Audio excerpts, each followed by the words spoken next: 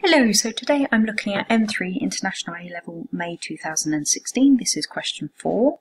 And so I have a particle of mass m is fired vertically upwards from a point on the surface of the Earth and initially moves in a straight line directly away from the centre of the Earth.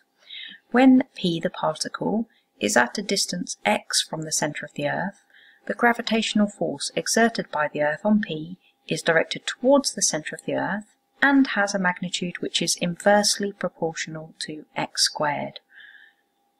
At the surface of the Earth, the acceleration due to gravity is g. The Earth is modelled as a fixed sphere of radius r. So first of all, I'm asked to show that the magnitude of the gravitational force acting on p is mgr squared over x squared.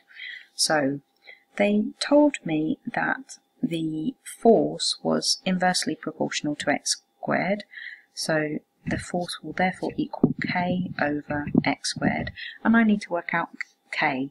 So on the surface of the Earth, I know that that force is mg, so mg is equal to k over x squared, but on the surface of the Earth, x equals r, so therefore I end up with this expression here, this equation, mg equals k over r squared. And rearranging, I get that the k is mg r squared.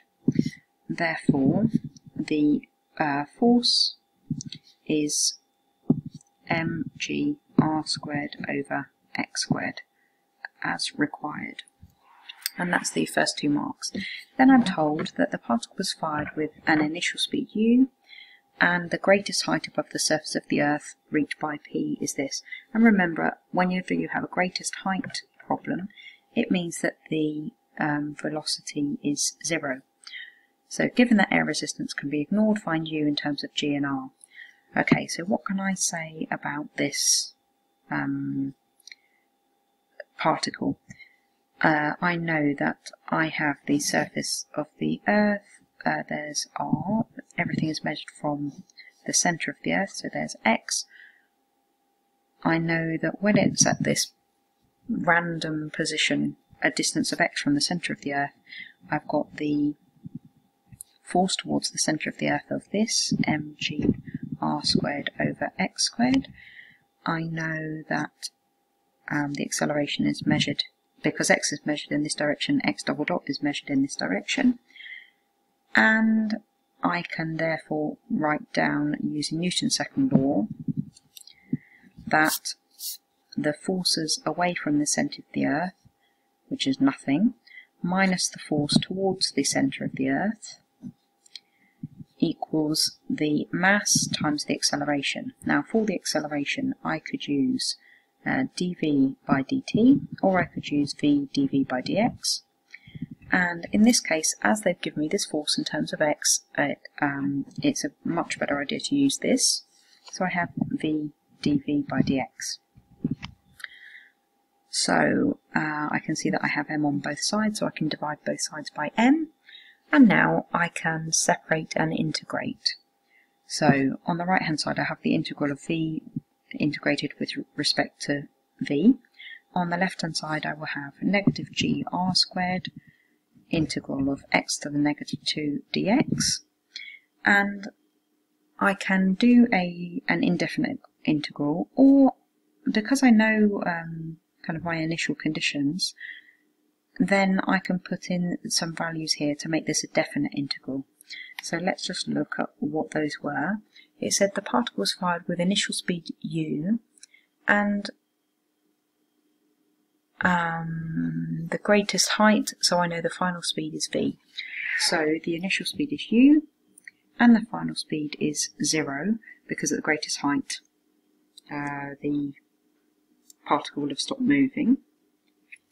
As for the distance, well, I know the particle was fired from the surface of the Earth. Here we are.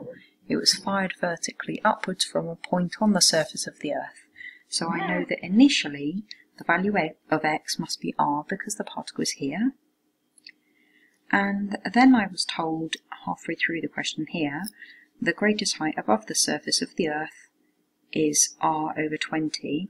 So I just need to be a little bit careful here, because this r over 20 is the distance from the center of the Earth, from the surface of the Earth to where the particle is, whereas I need to give a value of x which goes from the center of the Earth to where the particle is. So I just need to do x plus, r plus r over 20 to give me the upper limit of this integral here. So this would be 20r over 20 plus 1r over 20 makes 21r over 20 as the upper limit of my integral. So now I can do the integration. So on the left hand side I'll get negative gr squared. Here I get add 1 to the power, divide by new power to evaluate from r to 21r over 20. And on this side I end up with v squared over 2 to be evaluated from u up to 0. So here I will begin by writing negative gr squared.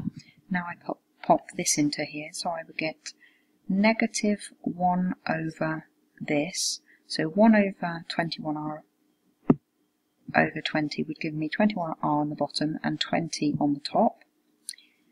Then I would subtract what I get when I put r into here, so negative 1 over r. Here I begin by putting 0 in, which is 0, and then I subtract what I get when I put u in.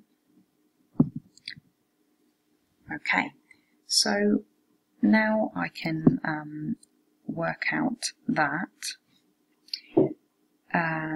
I've got negatives on both sides, so I could just do that and multiplying both sides by negative 1.